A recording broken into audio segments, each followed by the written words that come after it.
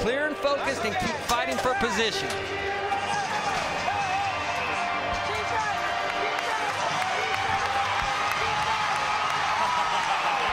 There you go. Jess Lockwood has just done it.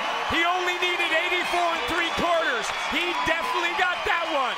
With the first pick in the draft, it leads to #1 in New York, 91 3/4.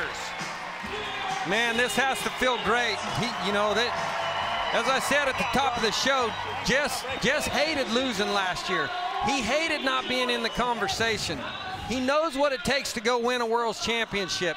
He said he's refocused this year, and so far, everything he's done in New York this year proves that. Yeah, if anyone had any questions coming into this season about Jess Lockwood, I think he just made pretty clear what his intentions are. Big chance right here out of a left-hand delivery. Look for Cochise just to fall out here to the left.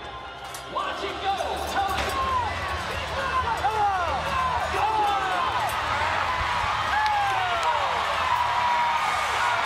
This 20-year-old rides like a wily veteran. Jesus, already a round winner this weekend, has put himself in position to win another one. 91 1/2. I am so impressed with this Cody Jesus. This young guy right here has got all of these guys that you're going to see in this 15-15 bucking battle have all got a lot of natural talent and ability.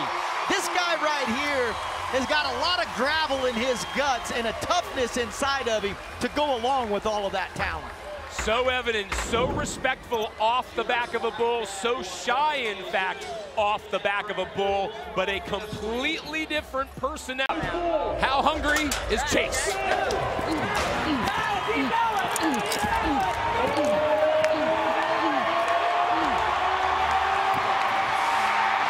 Chase Outlaw in complete control.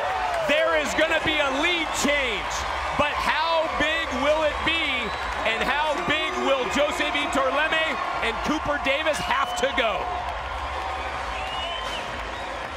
This crowd's still waiting. Outlaw is going to start to celebrate. 91 1/2. Worth every point, too. And Outlaw proves that the first time was not a fluke against Big Black, because he does it again and does it even better. Big Black to the left. Outlaw just sells out that direction and starts going nuts with his outside leg. That was a great ride. You want to become a fan of bull riding? Just watch the Chase Outlaw highlight reel, and it's a long one. The left. Don't get too wild here, just do it. Roll around and Jose Vitor-Leme looking really good. Jose Vitor-Leme makes this sport fun to watch. We've talked about his soccer background, his martial arts background, but in his future, it could be a world championship. If it's 81, which we know it will be, he moves to the overall lead. How big will it be? Let's take another look. 92 points. Worth every point. Cochise has an outstanding day. I gotta tell you, man, when Jose is on, there is nobody more exciting to watch than this little guy. He's a great size. He is so fast with everything that he does, all of his movements. He's a great athlete, and he's a great competitor. Will not only stay in the middle, but stay in the moment. Jose Vitor-Leme has his chance.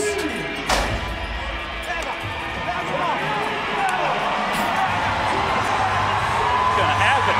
And how about that? Lemme puts Smooth Operator on lockdown. Who's the doctor now? This could be a 9th round win. And the celebration for our world #1, yes, 92 1/2.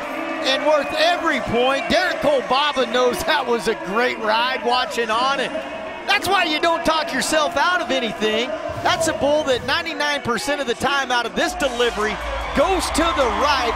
And you watch him here today take one big one and go left, and Jose just dominates him. Not only his 9th round win of the season.